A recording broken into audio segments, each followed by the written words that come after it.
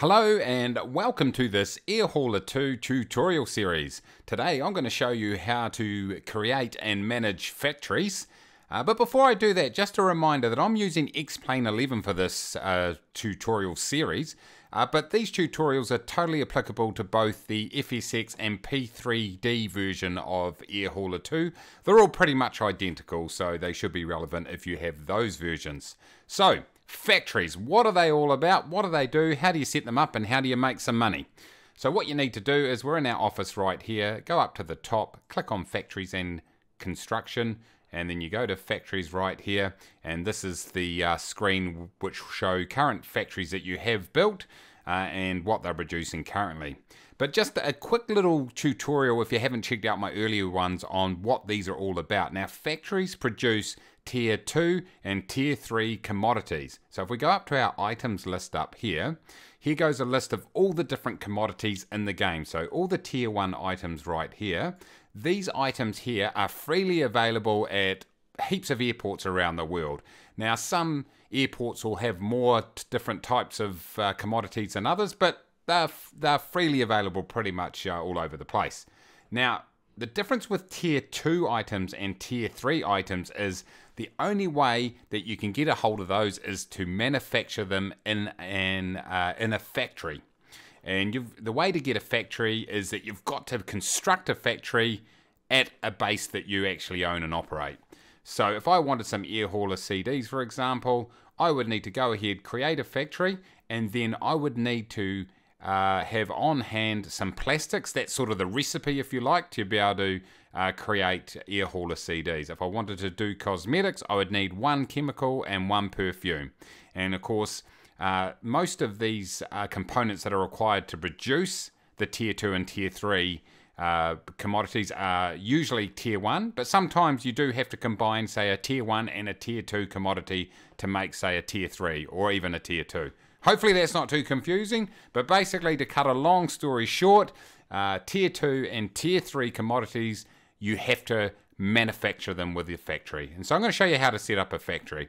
Now, just to give you a bit of setting around how you can actually make some money with these, unlike tier 1 commodities, which you can just buy and sell all around the place, so you can buy them low at one airport and sell them for a higher price and make a profit at a different airport. The only sort of function or the only purpose of tier 2 and tier 3 items at the moment are missions. And if we go onto the home page here and we look at available missions, it will list all the different missions that are available to you at the moment. And of course, as you visit different airports, you'll meet these different characters or clients, and from time to time, they will produce missions for you to complete. For example, in this case here, Reece Stevens wants some lab equipment and he'll pay $515 per pound. The only way you can get lab equipment is to have a factory and produce it. They're also tier 2 and tier 3 commodities are also used for humanitarian missions, which are non-profit but do increase your reputation. So there's a pretty limited use for commodities at the moment, and it's not as though you know that, for example, an airport 100 miles away has got an ongoing need for, say, a tier 2 commodity and you just can keep producing them and make profit. It's sort of a bit random when you will actually need to produce them. And so with that in mind, the jury's out a little bit on whether these are really that great for producing a heck of a lot of income. Now, the developer has said that he's going to look to implement a system where you are able to sell tier 2 and tier 3 commodities around the world, but it will be limited to a very small number of airports. But up until then, like I say, it's really driven from the missions that are available. So therefore, there's not a huge amount of money to be made, particularly when you take into account the startup costs when creating a factory. So hopefully that makes sense there. Let's go ahead and build a factory, and then we can show you what the process looks like. So once again, back up to factories and construction, and you go to factories right here. Already got the little tab open, and what I would do is I go to open new, and this is all pretty straightforward. Follow your nose, select the base that you want to build your factory, call it something like Wellington factory or whatever you want to call it. Now, what you can do is you can actually produce 3 different items at a factory. You can either produce 1, 2, or 3. You don't have to produce all 3. It's up to 3. So really, you've got to decide what kind of what kind of tier 2 and tier 3 commodities do I want to produce. Now, as before, you remember the mission that I showed you before? I should have really focused on that. Available missions right here. Let's look at this one here, cosmetics. So Chloe Gray, it's located at our local airport. So if we can produce them at our airport, we can just transfer them across and make a profit. We don't have to fly, like for example, to supply the lab equipment, we'd have to produce it in our factory in Wellington and then fly it up to NZAR, which is Ardmore. But the good news about this supply mission, which is cosmetics, which she's willing to pay £642. And by the way, there's not an unlimited amount of demand. There's just 1,054 that she would like, but it's still nice there. 642 times 1,000, $642,000 worth of income sitting there if we can do it. But as you can see, all we would need to do is produce it in Wellington and just transfer it across, and our mission is completed and we get the money. So let's take cosmetics as an example. Let's build our factory around cosmetics and see how we go. So if we go back into factories and actually, sorry, I'm skipping around a little bit here, but let's just talk through the thought process here. When you look at building a factory, for a start, you're going to build it around an existing mission. So you're going to have to do the numbers to figure out, is this actually profitable to do this? So we know that it's 642 per pound. So the first thing you want to figure out is, okay, how much is it going to cost me to manufacture this thing? So what I'd recommend is going up to items and, yes, you would go into items for a start, and you want to just make sure you look at the recipe. And as we saw before, you need 1 chemical and 1 perfume. So you know you're going to need 1 each of these, which will then transfer into 1 cosmetic. So let's look at the local stock that's available at Wellington, because it would be great if they had both chemicals and perfumes locally. Then I wouldn't have to fly anywhere and pick up the commodity and have to fly it back. So if I go to overview map here, and oh, look at this, by the way, here goes one of my passenger routes that's been flown by my Joseph James pilot, and check out one of my previous videos on how you set up passenger routes. But let's look at the commodities that are currently available in Wellington. It'll be so good if they've got both of them. So we've got chemicals as one. So we haven't got chemicals. Bummer. Okay. But we do have perfumes. Okay.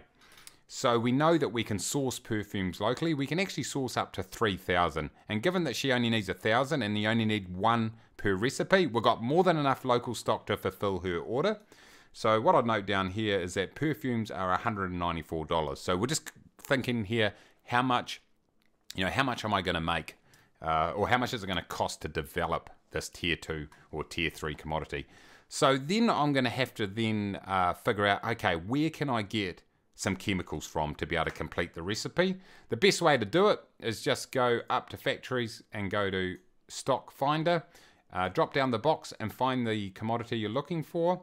Chemicals, there we go, and show distance from, just click on the find button here, put NZWN, because we want to show the distance from our current airport, and that will take a couple of seconds to think about it, and then you can sort the distance and ignore the zeros. So the closest airport that has chemicals is 71 nautical miles away, and they have 210, not quite enough. So Ohakea is probably a better option. It's very close. I know exactly where these airports are, pretty much on top of each other, and they've got 3,700. So let's check out the price of chemicals in Ohakea. So here we go right here. We click on them. Actually, we need to go to overview map right here. Here we go, NZOH. And if we go to what we're looking for, chemicals, they're $10. Okay, so what we know is that chemicals are $10. We know that perfumes are $194. So therefore, the cost of the materials to build cosmetics is $204. So we note that down. Now remember that the client is willing to pay us $642. And so if we can supply them with 1,000, our total profit is 642,000.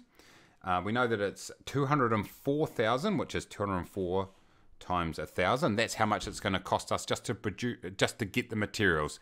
Now it's going to cost us slightly more than that because we're going to actually have to fly up to Ohakea, pick up the materials and bring them back.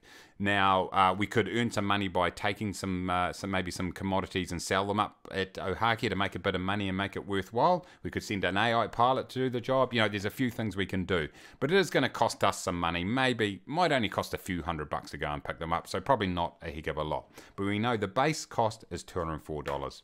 So we're ready now to go and create our factory. So if we went to Open New, and we went to base ICAO, which is where we are located. Let's just call it the Wellington factory.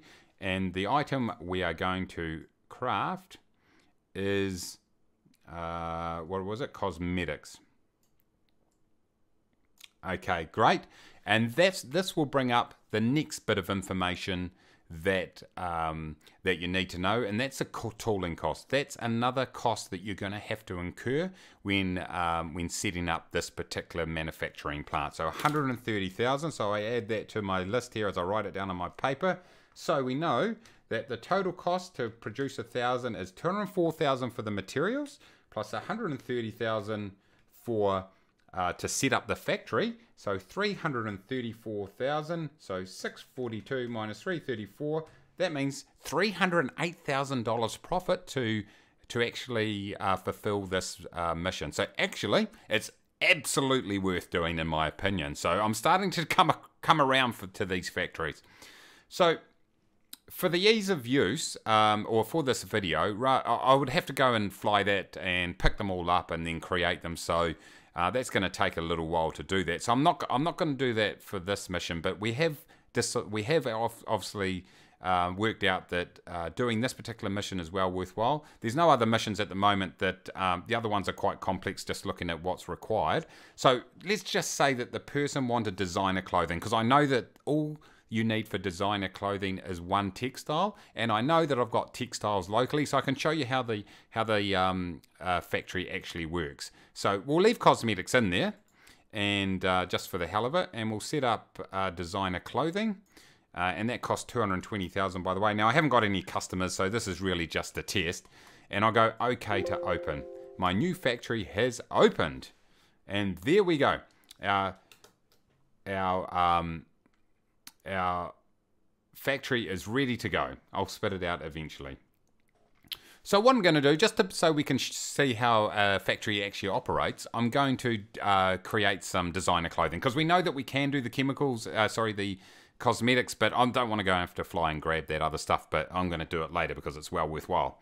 But what we need to do is, here goes a factory here. You go down to stock and manufacturing, and this is the main screen that you're going to use to actually manufacture things. So all you're really doing is you need to grab, I need to go and buy some textiles and put them in here and then move them across to my factory. Then when they're at the factory, I then can press manufacture, drop down the list, select which one I want to create, and then how many I want to create, and away we go. So let's do that. Let's go and buy some textiles.